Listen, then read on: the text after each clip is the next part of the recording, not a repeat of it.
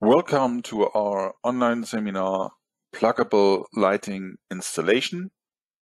In this first part, I will show you how fast, error-free and inexpensive a lighting installation could be if you work with a pluggable solution.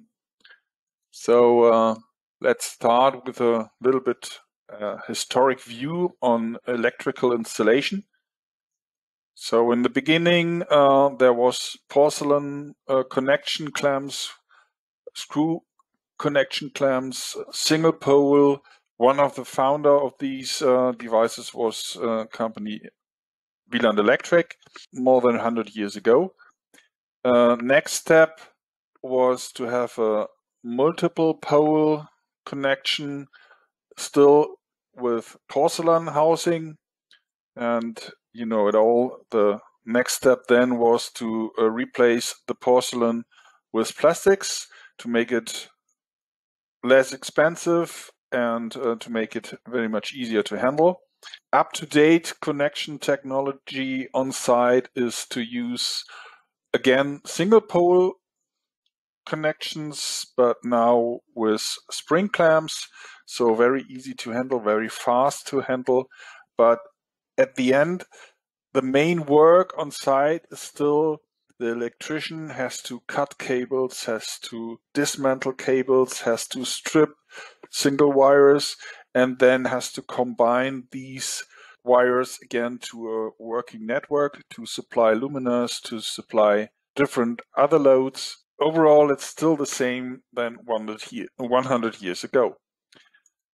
So we as Wieland, we have a different idea. We work with pluggable components.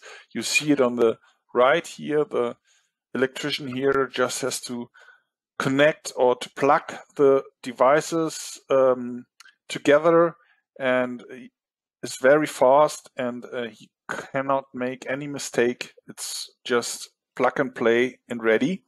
And on the left side, you see this electrician has to do a lot of work, individual work on site, normally in or sometimes in bad conditions, and that's lasts very long, and also is he can make a lot of failures during this installation. And if we have an overlook about the whole installation, we normally say with a pluggable installation you can save up to 70% of time depending on the application. And in the end, of course, a pluggable cable is more expensive than a non-pluggable one, but in the end you can save up to 30% of cost in your project. If we have a closer look, for example, in this installation, what do you have to do for a conventional installation? You have to cut the cable, you have to dismantle the cable, strip the cables, then you have to open the luminaire. In this case, you have to wear gloves to open this luminaire. Then you have to connect the cable, you have to close the luminaire again. And of course, normally you're not able to work on a desk like this. On site, the situation is normally not so optimal than you see here. And on the other side, on the right side here, we have a prefabricated cable with already installed pluggable device connector, and there he only has to plug in the T-piece from a Wieland. He has to connect the cable, and the rest is already done. You have 100% industrial pre-assembled quality on site, and in case of any damage or changes in the luminaire layout, you can replace or change the installation very, very fast and without any further efforts.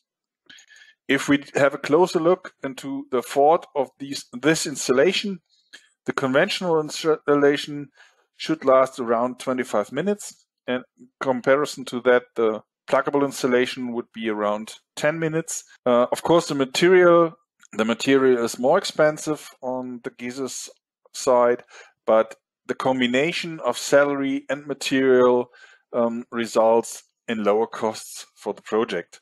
So in this case, we save around 60% of time. We save 47% for the project. Okay, what do you need for a real systematic pluggable electrical installation? You, of course, need connectors. The connectors would be fine if they can be handled directly on site. Then you need cables in different cable types, different cross sections, with female and open end, with male open end, and of course connection cables with female and male. Then to create networks, you need distribution blocks in different housing and different dimensions. You see here some samples for our Genesis Classic system. And in the end, if you want to really have pluggable devices, you of course need also a device connector that you can put in the housing so that the device or the load could be directly pluggable.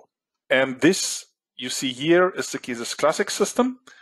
So the standard system available since 30 years now. This is a solution 3-pole for switchable luminaires. We have also the variant for dimmable luminaires. You see it here. Also, again, Genesis Classic system. 20 amps possible, 250 or 400 volts. And the pastel blue variant, this one is especially for dimming luminaires. You can work here with phase, neutral, and earth in combination with a Dali signal, for example.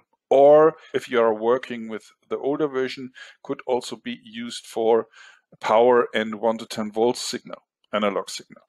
Possible. If this one is too big for your application, we have another solution. This is the Genesis Mini system. Same functionality, not 20 amps, but 16 amps. And again, pastel blue coating for dimmable luminaires. Also, again, all devices available. So distribution blocks, device connectors, cables, connectors, and so on. And of course, this smaller system is again also available for switched luminaire installation. So you can have this also in 3-pole. We have several further codings, pole numbers, also 2-pole or 4-pole, whatever, depending on the application and depending on the needs you have on site. Until now, we only had indoor solutions with IP40 systems. And if you think about, for example, parking garages or horticulture buildings or areas, you need a higher IP protection class. And therefore, we have the RST system. Also, again, with connectors, cables, distribution blocks, device connectors, and so on. Available from 8 amps, this is a RST micro system, up to 50 amps, this is the RST power system, and the standard systems are RST Classic and RST Mini. Also, again, available for switched luminaires as well as for dimmable luminaires. So the whole system is also available with a higher IP protection class. In this case, it's IP66, IP68, and IP69. So it's usable in horticulture, parking garages, even outside, directly outside. We're talking about a pluggable installation. We're talking about fixed installations, and therefore you have to, or we have to take care on some norms. The most important norm for us is the DIN EN 61535, also international version IEC 61535. And this is about installation couplers intended for permanent connection. So you have a fixed installation, but a pluggable installation. And these connectors have to have some features that are relevant to be able to create a fixed installation out of it. So, and this norm is about 2 to 5-pole installation couplers with a rated voltage of 125 to 500 volts, with a rated current of 16 to 32 amps, rated connectivity of 1.5 to 10 square millimeters, And what is very important to create a fixed installation with installation couplers, you always have to lock the connection. So this is realized within our components in different ways, but you can lock every plugged connection, and that is very important. Otherwise, it would not be a fixed installation.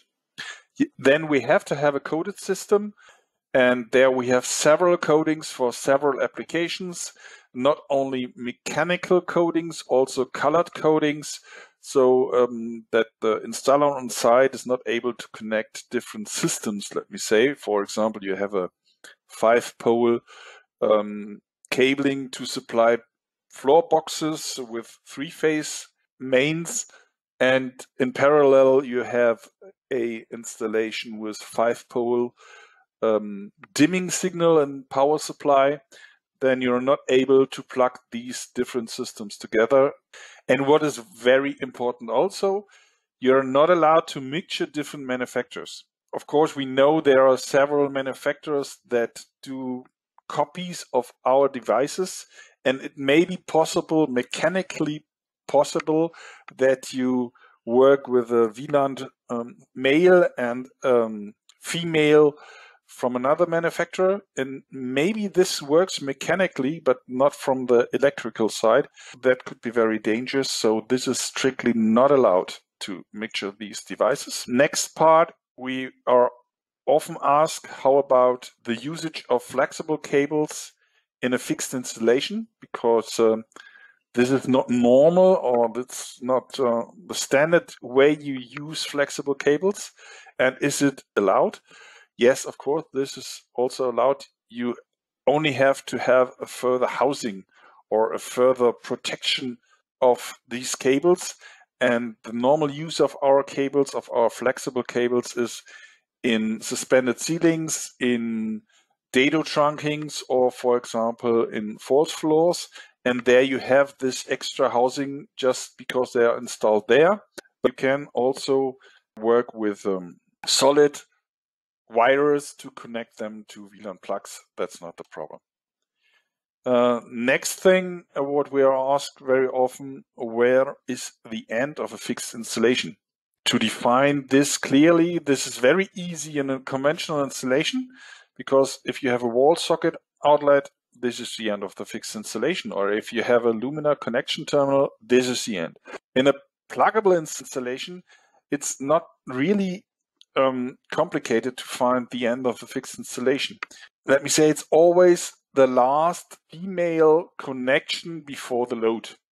So this means if you have a luminaire with an internal device connector, then the end of the fixed installation is the female part of the last connection cable. If you have a luminaire, for example, with a connection cable, then this connection cable belongs to the luminaire, could be also with a reduced wire cross section, and the end of the fixed installation is in this case the output of this distribution block. So this should be the first part of our today's online seminar, and I will come back to you in some minutes.